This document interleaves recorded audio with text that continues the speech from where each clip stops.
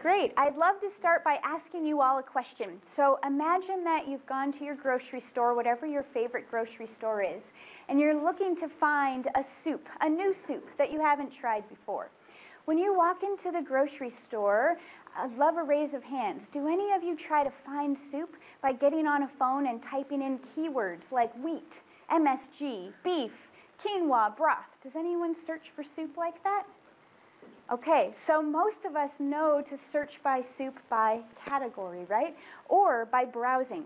Well, one of the services that librarians provide is to classify information and to help you find it by that subject or by browsing by subject. So I'm going to show you all how to do that in one academic database. Are we ready to try it? Yeah? Okay.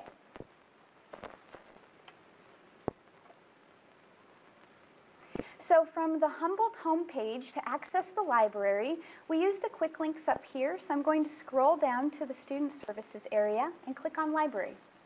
And then once I do that, I'm going to hover over Search and Locate, and I'm going to select Articles and Databases.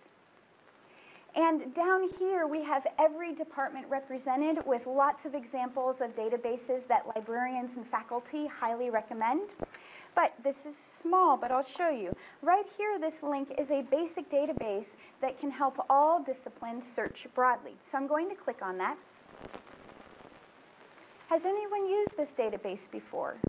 Okay, nice. So for those of you who raised your hands, you're probably accustomed to typing in this field right here, right?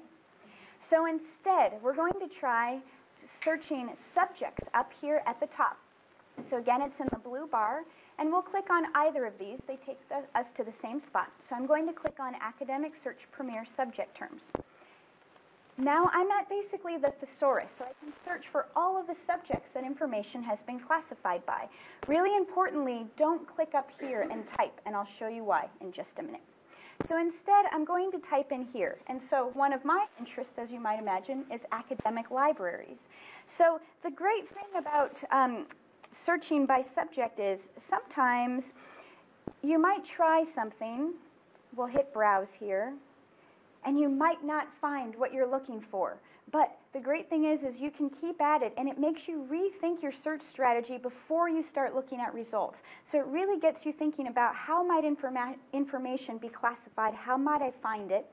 And so, for instance, I originally tried with academic library, but you can see the search terms down here. I'm not seeing very many that are getting at what I'm interested in. So what I thought was, well, what's another way of writing academic library? What's a synonym? So I thought maybe the plural, academic libraries. So I've typed in academic libraries, I select Browse, and now I think I hit a gold mine. Anything that's blue is hyperlinked, and you can learn more about it. So I'm going to click on academic libraries here, and this is what I love about subject searching in this database. Because I want to think about the best way to get at information that I want on a topic. By using the subject thesaurus, not only do I see the original term and why works are classified this way by librarians and experts, but it also helps me identify other really helpful subject synonyms that I can search, like broader terms, narrower terms, and related terms. Everyone with me so far? Okay, here's my last step for you. Let's say that I'd like to search a couple of narrower terms. Anything that's blue and hyperlinked also has a box to the left of it. And I'll make this a little bigger to make sure you can all see. The great thing I can do is I can click on the box to the left, and let's say I'd also like to search maybe narrower terms like community college libraries and junior college libraries. I've selected those terms, and then I can use my Boolean operators down here. That will be for a future unconference.